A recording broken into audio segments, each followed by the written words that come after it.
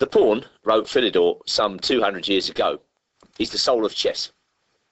His words are as valid today as they were back then, but many newcomers to chess and amateur players don't really understand this remark and how they can profit by understanding it. So the purpose of this DVD is to focus on pawns, pawn structure, and to demonstrate exactly how pawns can play a pivotal role in our favourite game. Honestly, today, if you give a strong player a single pawn weakness to aim at and don't have compensation for that weakness, you can kiss the game goodbye. Such is the excellence of technique in our modern game.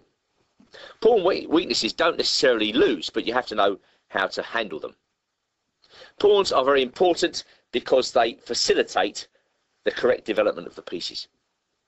So join with me now and prepare to improve your chess technique. This is Andrew Martin. This is First Steps in Pawn Structure. This is a new ChessBase DVD.